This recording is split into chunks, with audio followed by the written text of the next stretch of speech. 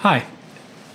So when I do my semi-professional photography and I take photos or videos, what I'll do is I'll post them onto my Google Drive, I'll share the folder, and then I'll send that link to the client so they can look at their photos or videos or whatever.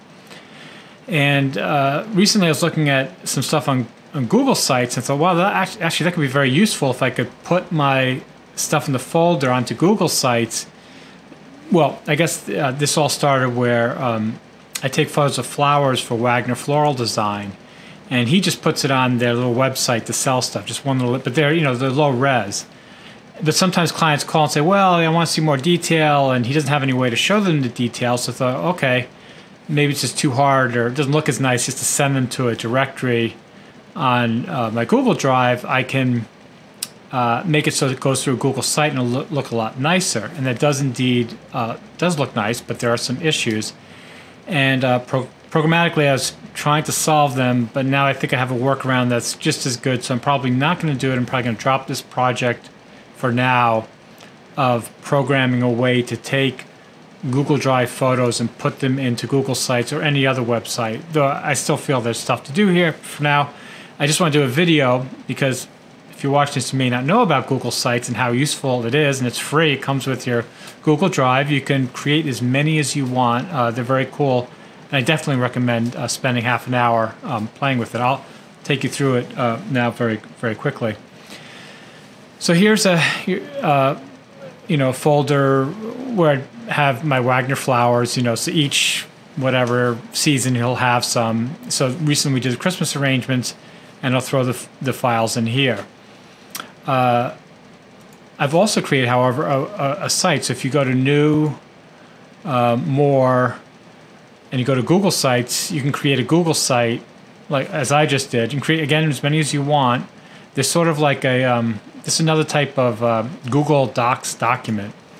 So here's the one I created. I'm going to double-click on it, open it up.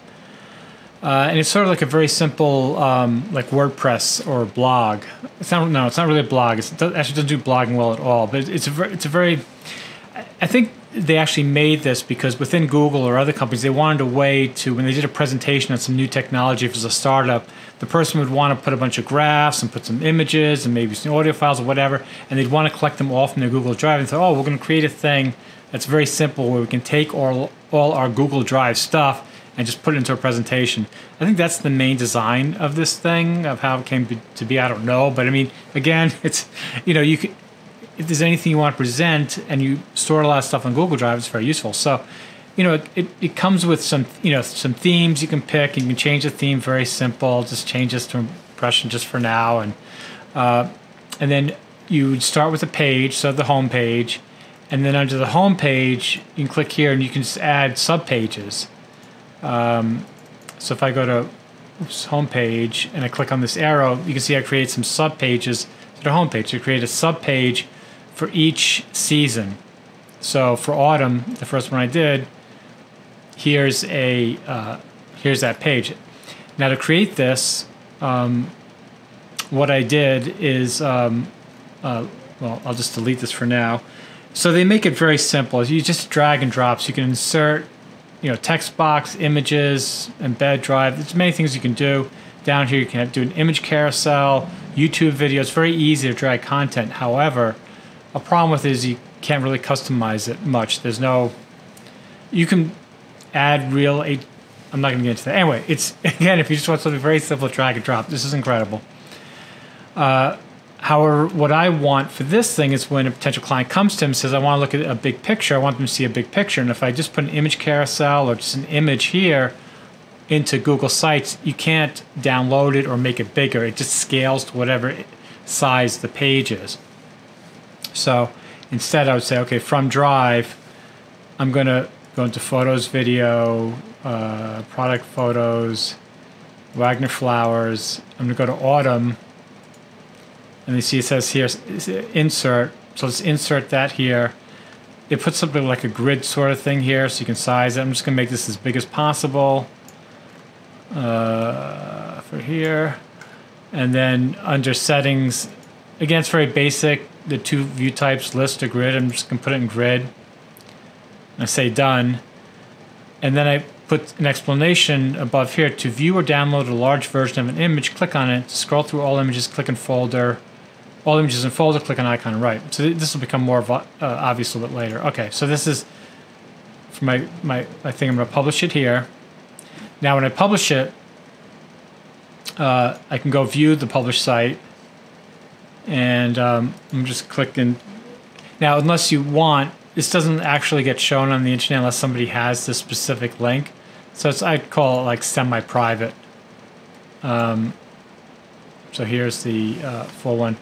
Let me go back to this. So if we're in now the, I'm sorry. We're now in the autumn.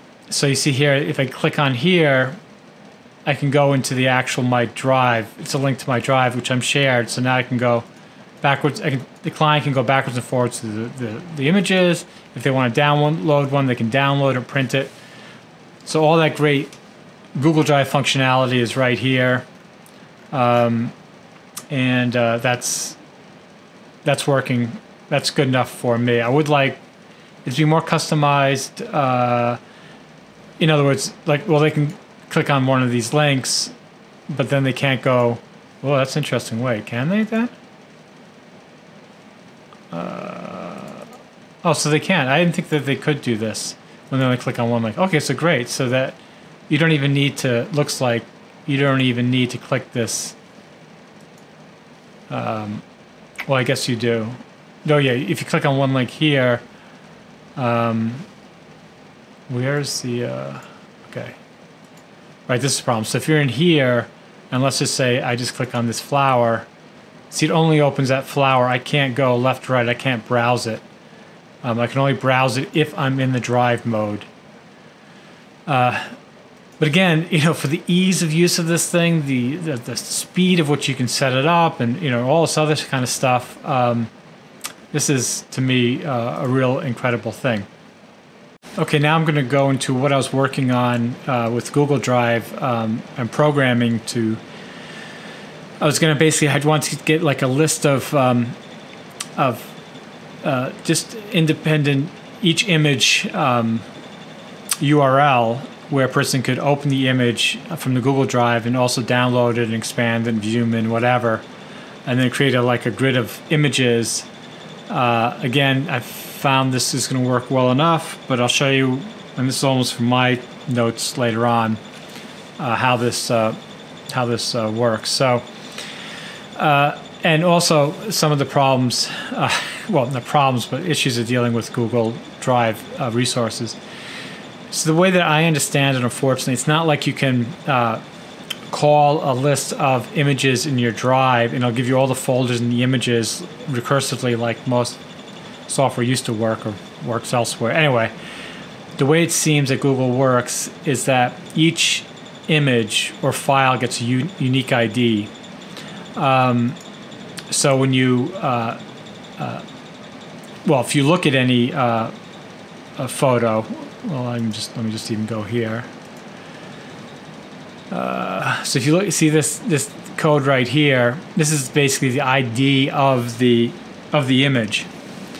And in order to figure out what folder it is, you need to find out what folder ID is associated with this ID. So when you're programming it, you know, first you have to get the AO authentication from Google. You have to figure all that out. All this stuff does. But okay, so now we go to get a results. For any file, what I would have to do is know what directory it's in. So I know it's in this directory. Again, this is an ID of a directory. It's in parents, the parents directory, and it's this image. And it will go through and it will give me a list. In fact, let me just run that right now. No files found. Why no files found? Let me do all folders. All right, so here it's just basically finding the first 100. You can see, okay, this name of the file, and then it's the ID. And then if I want to go, oh, I know why, because I deleted a bunch of folders earlier today. So, so let me figure out a folder ID. It's probably just as well. So I'll go into Drive. I'm going to my drive. Photos, videos, product photography, Wagner flowers. So here is the ID for this folder. So I'm going to copy this here. I'm going to Visual Studio, and I'm going to say, okay, show me all the images in this specific folder ID. And you can't use names, as far as I know, like meaningful names, like autumn 2019. All right, so I'm going to run this. Well, let me just clear this now. And I'll run this. Right, so now you can see each image in that folder, the name, and then the unique ID. So in order for me to do what I wanted to do, I'm going to have to build sort of a table that associates the names with these IDs, and then these IDs have to go back to all the folders. And I can see it's just going to be a bit of work, and I'm not going to do it because what I have works well enough. But if in the future, I guess what I'd like to do is again, using this, keep building this out, and then here I can show you. So we go back to the site. Oh, it's right here. So I could do a page, and I could do an embed, and in here you can do embed codes. You can put HTML. So I create a program to go get the Google, all the images, their IDs, to get to the image, an ID just to go to the folder, and then I build a grid, maybe nicer looking, or actually not a grid, it has a grid right here. But let's just say I'll do a slideshow where it's like, I get the HTML code here, I put it in, and you skip through each image, just like their image carousel.